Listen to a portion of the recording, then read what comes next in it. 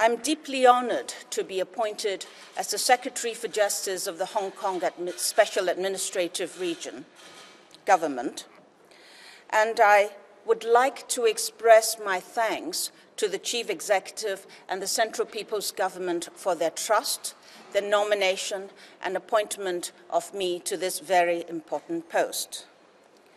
The Secretary for Justice is the head of the Department of Justice, serving as the principal legal advisor to the Chief Executive, the various government bureaus, departments, and agencies. We also control the criminal prosecution without any interference. And another task that we take on board is that of protecting public interest. The prime mission of the Secretary for Justice is to uphold the rule of law. Hong Kong has returned to the mainland for 20 years now. One country, two systems is the most favorable and appropriate arrangements for Hong Kong. However, as we know, during its implementation, there have been situations whereby some unprecedented legal challenges have arisen. One country, two systems is an innovative constitutional arrangement in unitary states. And for that reason, I can understand at times people may have different views about one country, two systems, and perhaps also the basic law.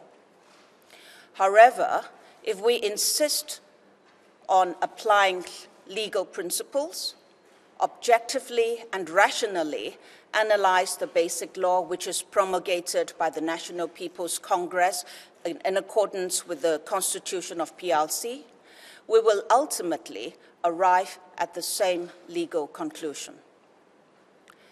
Over the years, I have taken part in a number of public services in the legal as well as the non-legal sector.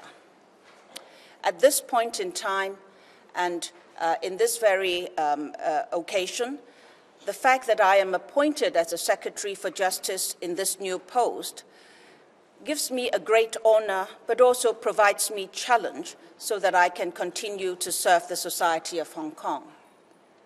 With the same conviction as always, I will do my best using my professional knowledge and experience to serve and contribute to Hong Kong.